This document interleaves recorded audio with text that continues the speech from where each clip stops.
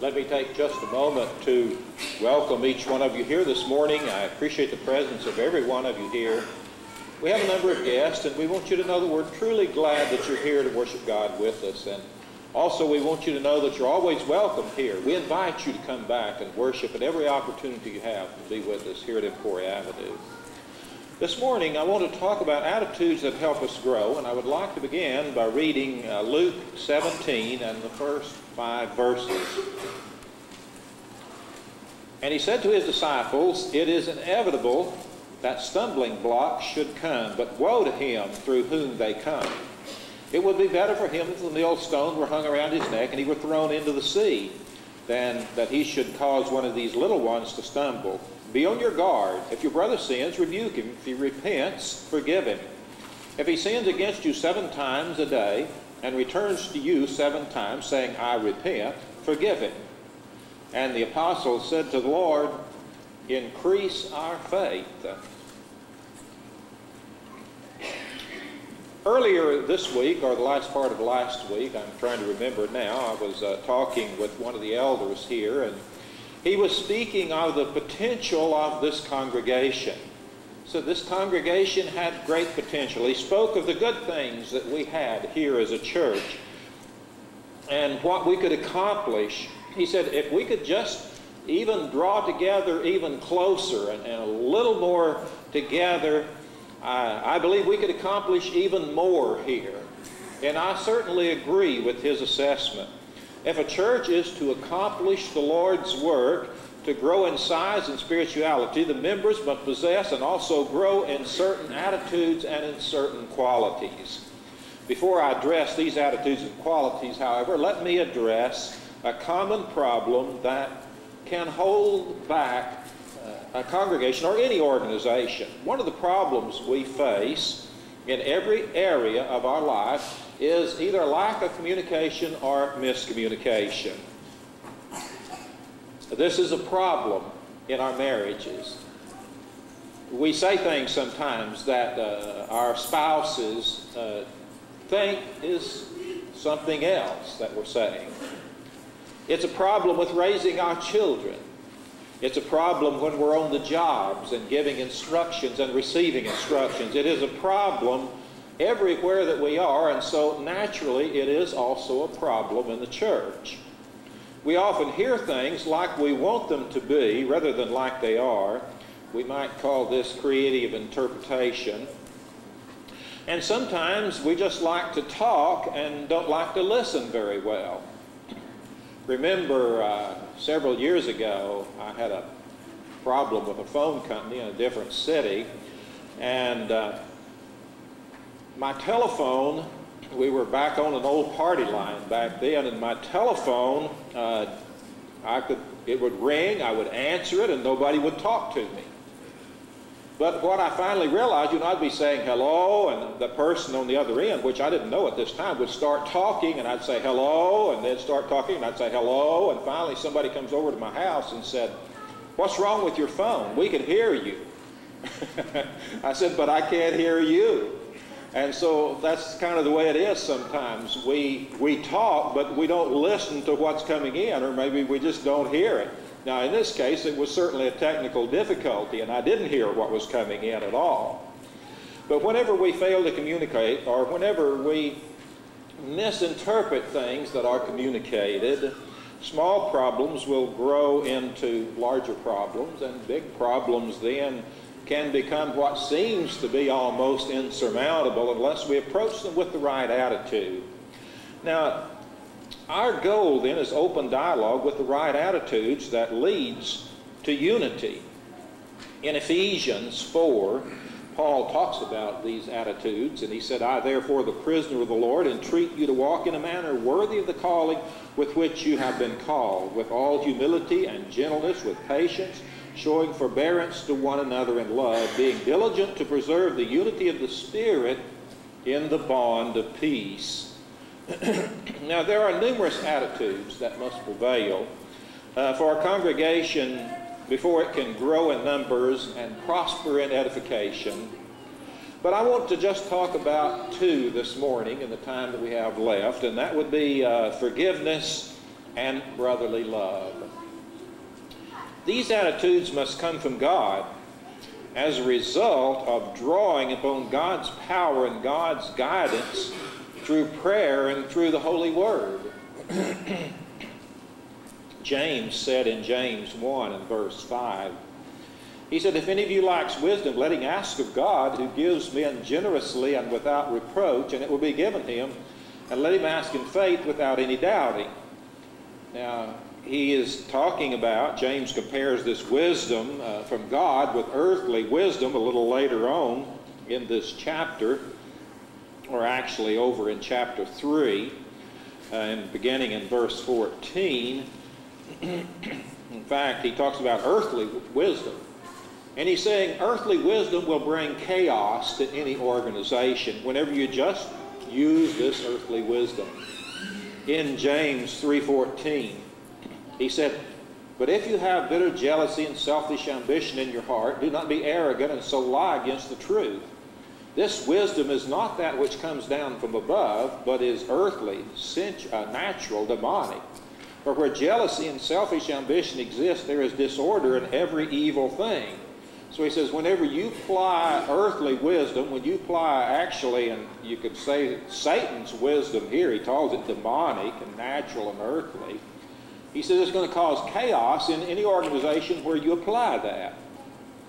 However, God's wisdom brings peace and righteousness into any organization where it's used. In verse 13, he said, "Who among you is wise and understanding? Let him show by his good behavior his deeds in the gentleness of wisdom." And then he talks about this wisdom from God in verse 17. He said the wisdom that is from above is first pure, then peaceable, gentle, reasonable, full of mercy and good fruits, unwavering, without hypocrisy. And the seed whose fruit is righteousness is sown in peace by those who make peace. So, if earthly wisdom prevails in any congregation, it will stop the work of the church, and souls will be lost both inside and outside the church because they'll fail to be brought into the church. Today's lesson is an exercise in preventive maintenance. I'm not talking about these things because we have great lacking in these things so much here. You don't change the oil in your engine after the engine seizes up. You know, you're not driving down the street and your engine just freezes up, you know, won't run anymore. You say, "Whoa, boy, I better go change the oil." I haven't changed it in, let's see, maybe 50, 60,000 miles. Well, it's too late then. You have to do it to begin with. You do that to prevent this from happening. So spiritual maintenance is applying heavenly wisdom to our relationships and making them right as we go along on a continual basis.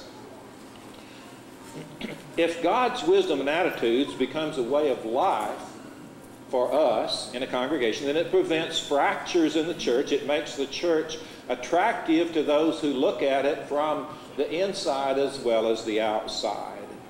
So forgiveness and brotherly love, even though they're very closely related, I'm going to talk about them separately. I'm going to talk about forgiveness first and then talk about brotherly love. So let's begin by talking about forgiveness. Forgiveness is difficult to understand sometimes and even more difficult to practice. When the Lord told the apostles that they needed to forgive a brother 7 times, if that brother returned to him and said, "I repent," they said, "Increase our faith." We need more faith in order to accomplish this. We need, I think, to understand what forgiveness is. Now, what does it mean? I think the Hebrew writer explains it fairly well in Hebrews the 8th chapter and verse 11. He quotes Jeremiah's prophecy from the Old Testament concerning the coming church kingdom and explains some things about it. And in Hebrews 8 and verse 11, he's saying, "And they shall not teach everyone his fellow citizen and everyone his brother, saying, Know the Lord. They will know me from the least of them to the greatest of them." He's talking about the new covenant, the new kingdom. And then he said, "For I will be merciful to their iniquities, and I will remember their sins no more." Forgiveness then is then to not remember, so as to not hold something or use something against another person after you have forgiven them that. And you say, well, I can't forget. How can I not remember? No, not remember so as to hold it against that person once you have forgiven them of that situation. However, if a brother or sister, let's say, cheats you, wisdom and information might be used to keep that from happening again. It's one thing to hold a sin against someone, and it's another thing to use the information for your own good and for the good of the one who did it to you, for example. Let's say you're in a business deal. You form a business deal with a brother, and that brother, you know, we're going along, and all of a sudden he just cuts out of the deal and he leaves you holding the bag for about $50,000. And you end up having to pay that. Well, this brother comes back in about a year and he says, boy, have I got a deal. Let's get into business and I think we can make some money this way. And you say, no, thanks. Been down that road. And you say, wait a minute, you're holding it against him. No, you're simply using the information for your own good, so that you will not cause your brother to be tempted to do the very same thing again. And secondly, to also say that it's refusing to put the temptation in your way again, so that just maybe the second time you might not be able to forgive that brother if he drops you into another $50,000 hole. So, there's a difference in not using it against somebody and in using the information. And so sometimes that's mixed, people get that mixed up, and I'm just trying to explain that. There are 4 good reasons to forgive others. First of all, Jesus commands it. In Luke 17:3 he said, be on your guard. If your brother sins, rebuke him. If he repents, forgive him. And secondly, Jesus exemplified it from the cross. When he was hanging on the cross and the people were out there making fun of him and doing various things, he said, Father, forgive them, for they do not know what they are doing, in Luke 23:34. Now, he's not asking for universal salvation. He's not asking them to just forgive when they didn't do anything.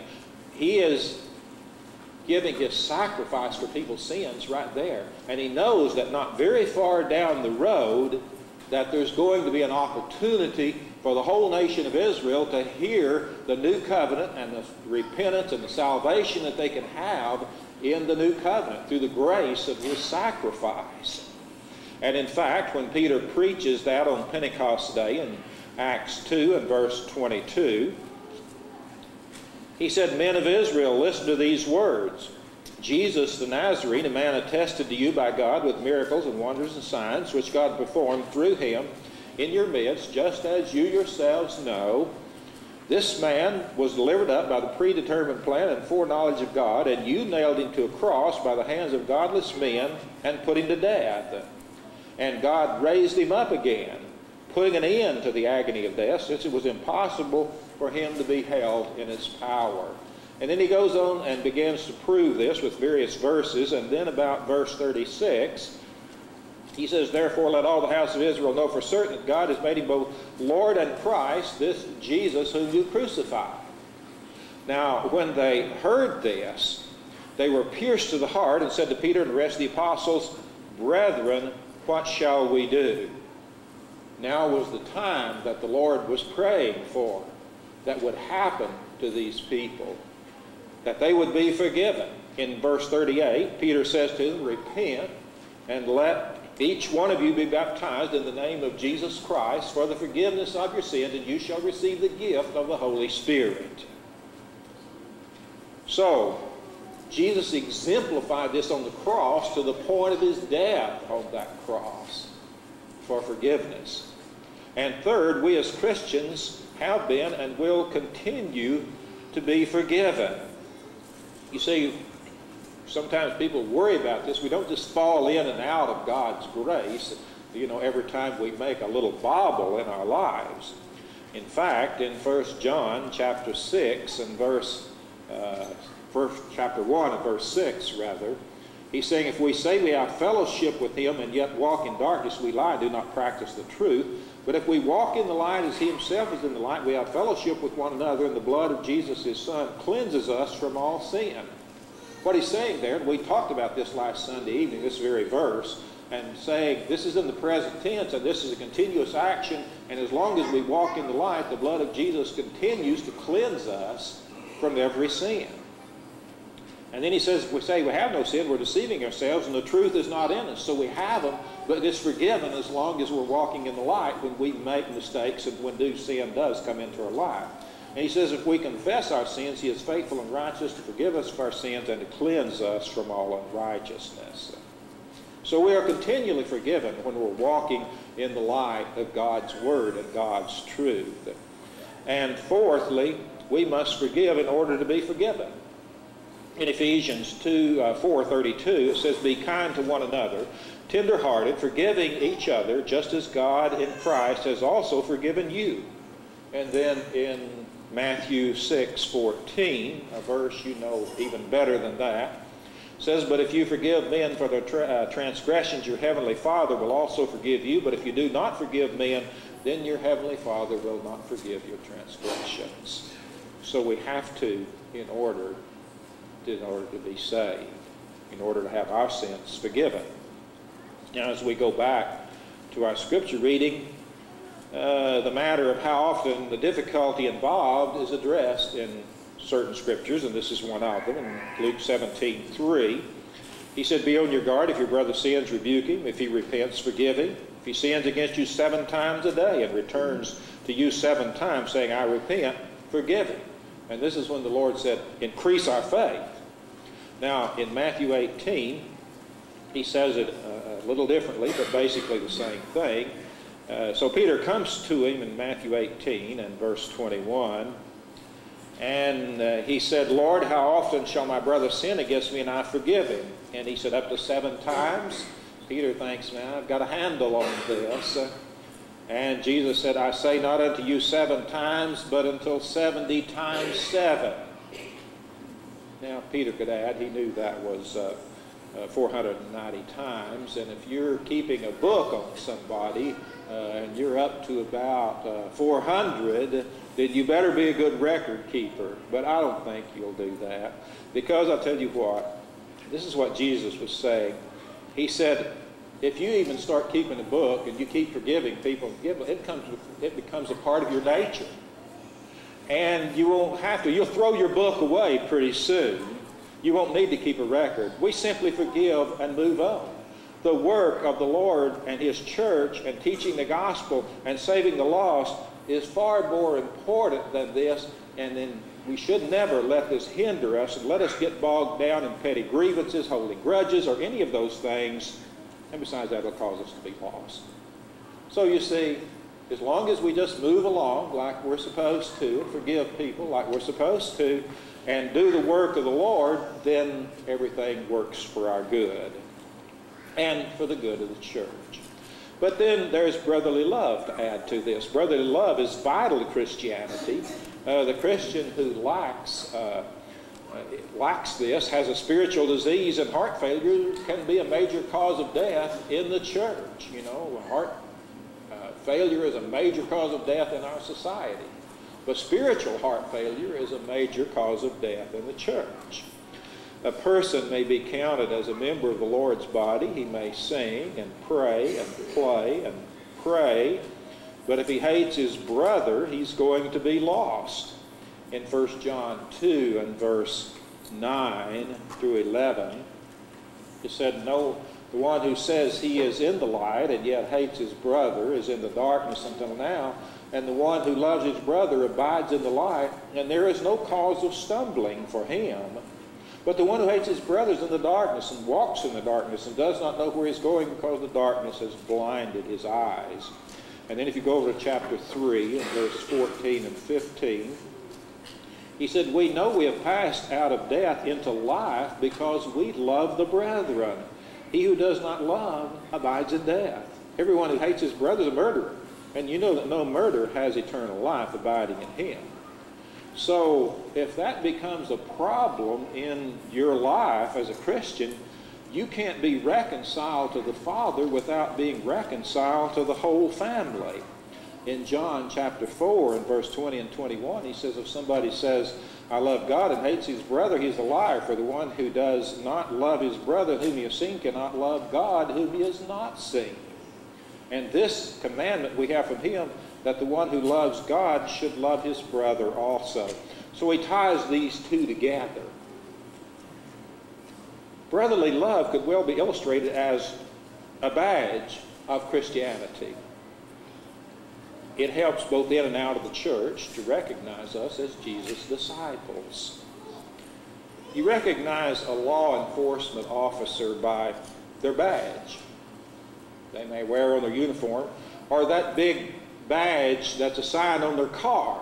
You know, it's the same thing. It's just a big badge on their car. And so if you're driving along and you come over a hill and there's that big badge on a car down there, what's the first thing you do? You check your speedometer, don't you? To say, am I driving too slow here? You know, there is a minimum speed limit. And I'm sure you check your speedometer and say, am I driving too slow and I might get picked up because I'm just creeping along here? Now, I know you wouldn't be driving too fast, so it must be that. But anyway, you check your speedometer. I remember not checking my speedometer one time. We were on a trip a few years ago, and we were driving down Highway 1 along the coast of California, and it's that crooked little road that had a 55 mile per hour limit, and you could not possibly hardly go 55 miles per hour, about 35 to 45, and all of a sudden then it curves away from the ocean and goes down over this beautiful valley, long, straight down this steep hill, and I'm just driving out, and all of a sudden here I can see everything. I'm not having to watch the road every minute, so I'm just looking at the scenery, and I'm just letting this old Buick coast, and all of a sudden then I look down at the speed limit, and it's going way over 455. And so I start putting on my brake, and then I look up, and here's this badge. Huge badge right there on the side of the car. Let's just say that the trip got a little more expensive about that time. But I was not paying attention. But what I'm trying to say is that the badge catches your attention. And this is what love does when it's displayed in our lives. Visitors who come window shopping will notice whether we love one another or not. In John 13:34, it says, a new commandment I give you, that you love one another, even as I have loved you. Now, this is strong love that Jesus is putting out here. He said that you also love one another. By this, all men will know that you are my disciples, if you have love for one another. That's the way they see us. And love is what produces fruit in the life of a Christian. As we go back to 1 John chapter 3, verse 17 and 18, it says, whoever has this world's goods and beholds his brother in need and closes his heart against him, how does the love of God abide in him? Little children, let us not love with word or with tongue, but in deed and truth. So love, he's saying, brings forth, real love brings forth the fruit in our Christianity. Love guides us in our relationships and our responses to our brothers and sisters in Christ.